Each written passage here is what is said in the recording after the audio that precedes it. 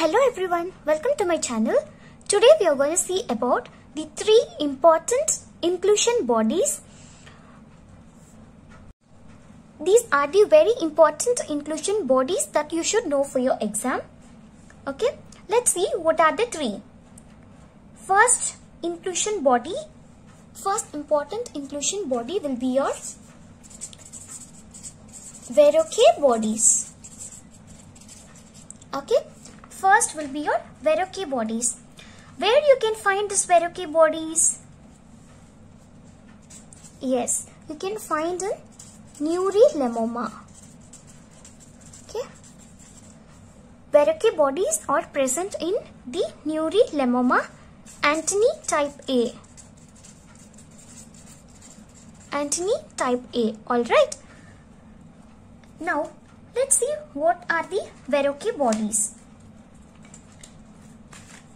Verocay bodies are the small hyaline structures. Okay, these are the small hyaline structures, and it is located. These include the dense areas of anuclear zone. Okay, between the palisading spindle cells. That is, for suppose. Here you have the nuclear palisading, and here will be also nuclear palisading, and in middle you will be having a nuclear zone, and this too will be your, what is that? Nuclear palisading region. So, Verocay bodies, it comprises of the 2 rows of nuclear palisading in which there will be a nuclear zone. And this is known as the Verocay bodies. These are the hyaline structures. These are the hyaline structures which forms the dense areas of neurilemoma. Alright. And it consists of the 2 nuclear palisading region and an anuclear zone. These alternate zones form this Verocay bodies. Okay. Now coming to the second most important body, the inclusion bodies, that is your Lipschutz bodies. Okay.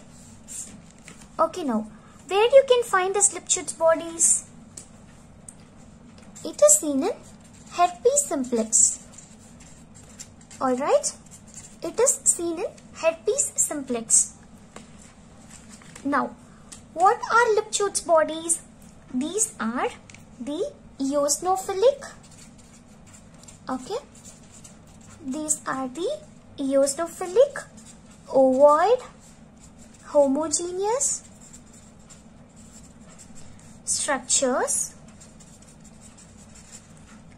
These are the eosinophilic ovoid homogeneous structures in the nucleus which displaces the main thing you have to remember is that it displaces nucleolus and nuclear chromatin peripherally.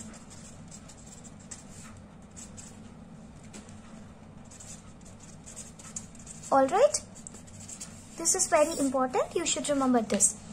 It is the eosinophilic ovoid homogeneous structures which displaces the nucleolus and nuclear chromatin peripherally. Alright, these are known as Lipschutz bodies. Second most important inclusion bodies. Alright.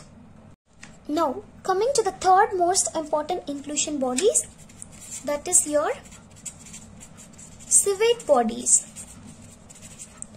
These civet bodies are also called as colloid bodies or hyaline bodies or cytoid bodies or Sabrod's bodies.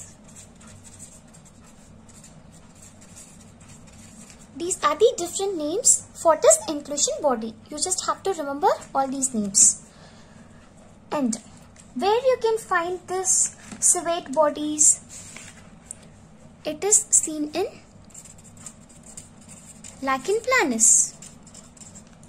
Alright, it is seen in lichen planus. Now what are these civet bodies? Let's see what are these civet bodies. That is, these are homogeneous round or ovoid eosinophilic globules. Okay, these are homogeneous round or ovoid